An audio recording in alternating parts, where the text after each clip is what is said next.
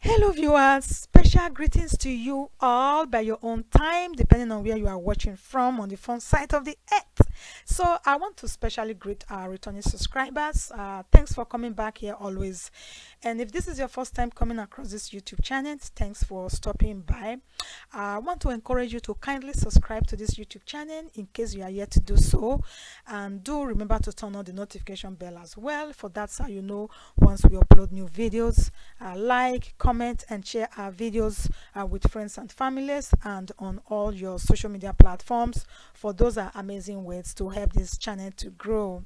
So without further ado, let's hop right into the video, which is about junior secondary school female students. Junior secondary school, otherwise known as JSS. For those of us who are from Africa, we know that JSS is the first year of secondary school, especially those in Nigeria, West Africa. You know, I'm sure we have the same, you know, curriculum, the same stuff going on in secondary school. So JSS1, this girl is in JSS1, and JSS1 typically is around 12, 13 years old. The youngest you will see there is probably 11 years old. So this young girl is already in a relationship with another, you know, a guy who is also in his mid-teens. From what I saw in the video, the guy is around the age of 19 and not more than 20 years old. So what we saw in the video, we saw the 20 years or 19 years old young lover gifting the young girl in JSS1 a brand new car. Yes, a brand new car.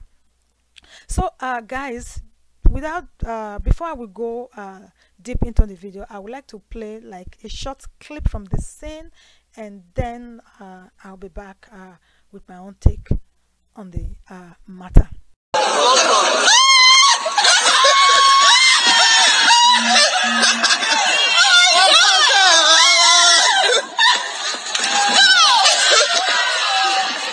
Where's the key? Open it.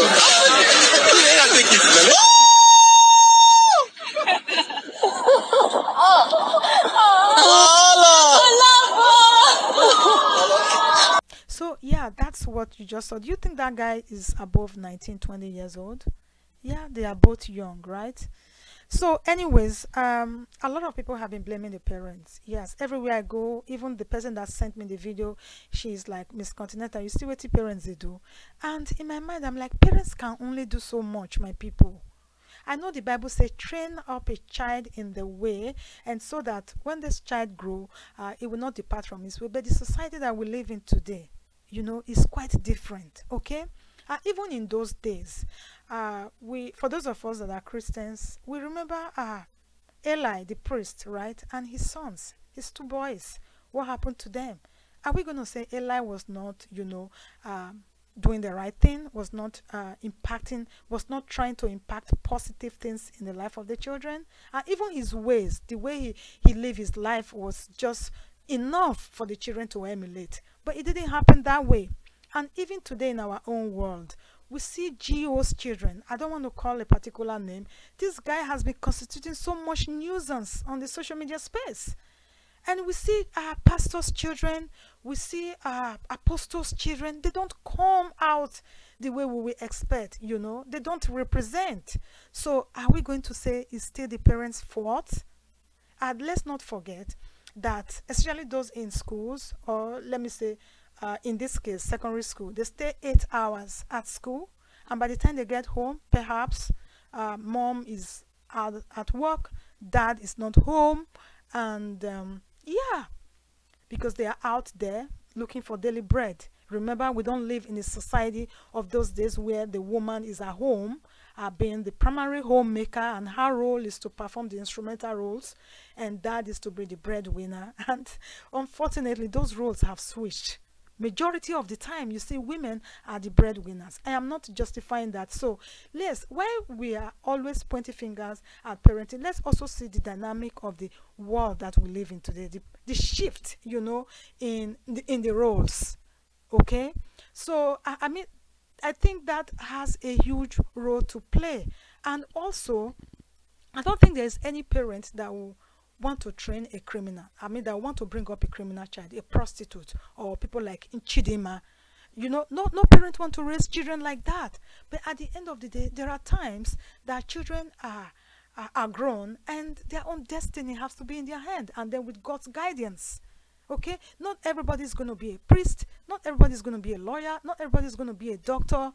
You understand? So at the end of the, what about orphans, for instance? Let's talk about orphans. We see orphans growing, becoming great people, great personalities in the society. So I beg, maybe they take it easy. They blame parents sometimes. The society has a great role to play. And the society that we live today is a society that exaltify, that glorify riches, that glorify materialism. So even if you are teaching your child one thing at home, the child is seeing so much stuff on the social media space. Or are you going to lock a child of like 12, 13, 14, 15, 16, even 16 out of Facebook, Instagram, Twitter, call all the names of all the platforms? Is that possible in the age that we live in today? Is that possible? Even in the classroom, the child sees other classmates, right? Other people. You understand? So we are constantly bombarded. The children are constantly exposed to, things in the society that influences them. So let's stop blaming parents. I mean, to be fair this time, okay? And let me take our mind back to Chioma, because Chioma is a role model. I mean, when I'm talking about Chioma, I'm talking about Davido's, one of Davido's baby mama. So, and even this baby mama of a concept that is so acceptable now. Those days, it was a stigma. Now it's just like, the common thing. So, Chioma, the one of Davido's baby mama. Remember some time ago where there was a kind of controversy around what one of the ladies on The View said about, Chioma dropping out of school to run after a man because of materialism, and that God forbid that she has a child like that. She did not even finish making this statement before Daddy Freeze came out to lambast her. And since then, everybody quiet. And I'm not even sure that that woman will even come out tomorrow now and say things in that same line. You understand? But what's his name again? Daddy Freeze came out and said that, you know what? Who is The View? Who is she to come out and say things like that? That Choma's what is more than that The View put together, Choma's what is better than them. Daddy Freeze went to like as far as talking about Ichoma's followers, followers as a standard of measuring morality and success. Now, wow. So he went up. There are things you see on the social media space sometimes. You just want to talk, but you just like, you don't want to take this personal. And I'm someone that is very passionate in what I believe in. And I also understand that I cannot impose my beliefs on people. So sometimes there are some issues I just suffer, see my lips, I quiet gingerly. So anyway, Daddy Freeze came out to lambast this lady and say Choma's followers, fan base, is more than The View all together, put together, and that Choma has so many cars, and started reciting. And that the Freeze forgot to also note that a lot of young things are looking up to Choma, who may also want to take the same line of being a baby mama and of living that kind of life. So anyway, so that's to say how society now glorifies materialism. Society glorifies anything that will give you fame. Society glorifies money, not training anymore. So, and the other children, they are seeing these things. They go out there, they see these things. And, you can only force a horse to the river. You can't force a horse to drink water. And if you are not careful, you might even lose that child if you try, if you keep, because this child is constantly bombarded with the things that they see out there. So I think rather than blaming parents on things that relates to this like this, let's also shift some of the blame to society. What is being advertised there? What is being glorified? And that said, and we have people in authority, in power, to kind of, act as check and balances on what, people owns, on material things. For instance, in the Western world, if you are a civil servant, you are a businessman and all that. You know, there's a way, the system, there's a way to know how much you earn. And how much you earn will determine the amount of properties that you own.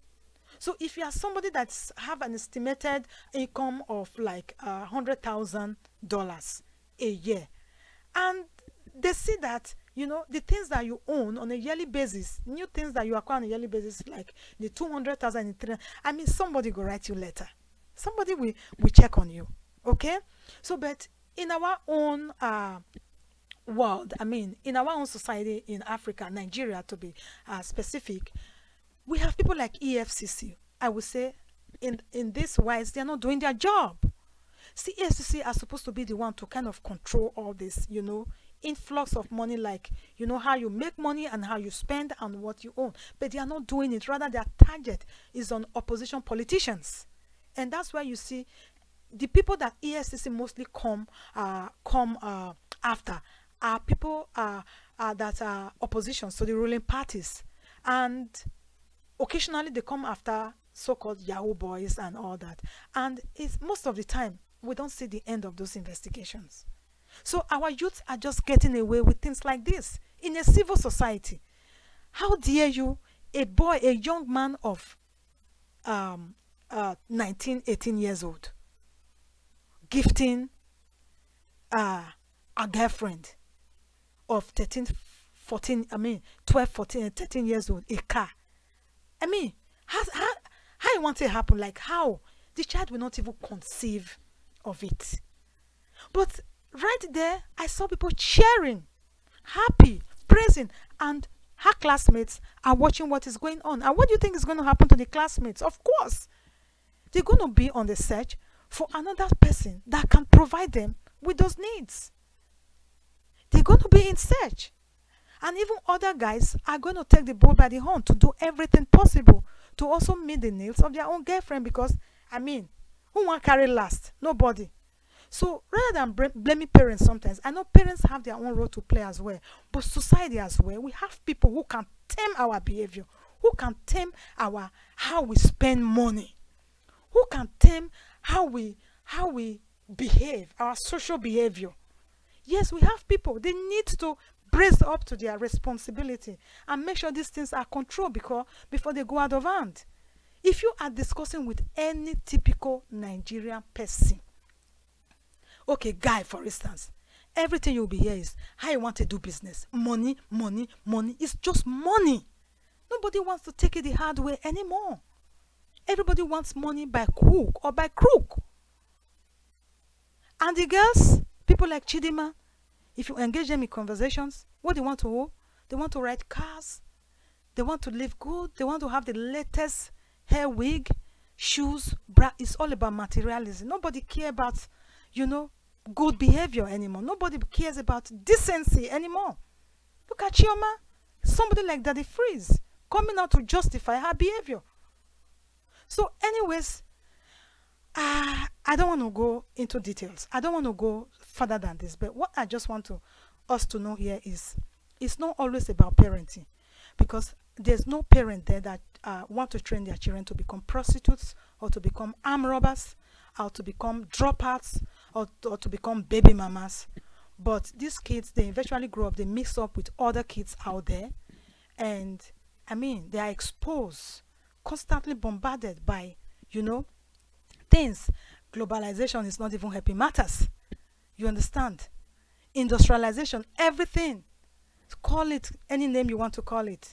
So, Nigerians, I mean, our own society back home, people that have the mandate to be able to, you know, act as check and balances, you know, should be able to brace up with their responsibilities, control, you know, I mean, our behavior, our lifestyles, and try to, I mean, delve into a source of income, a source of livelihood, because your source of livelihood, your source of income should kind of corroborate the expenses that you, I mean, the amount of money you spend.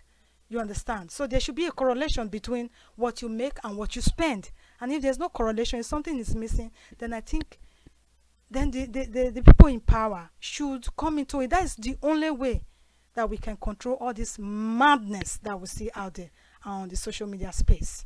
This is just my own 2 cents on it, guys. And again, you have the right to disagree with me. It's your own prerogative. And I always welcome very constructive ideas on the comment section. And we are all learning from each other. And I'm open to learning from you as well. So feel free to leave your comments, your thoughts, your reflection on this matter, what you think.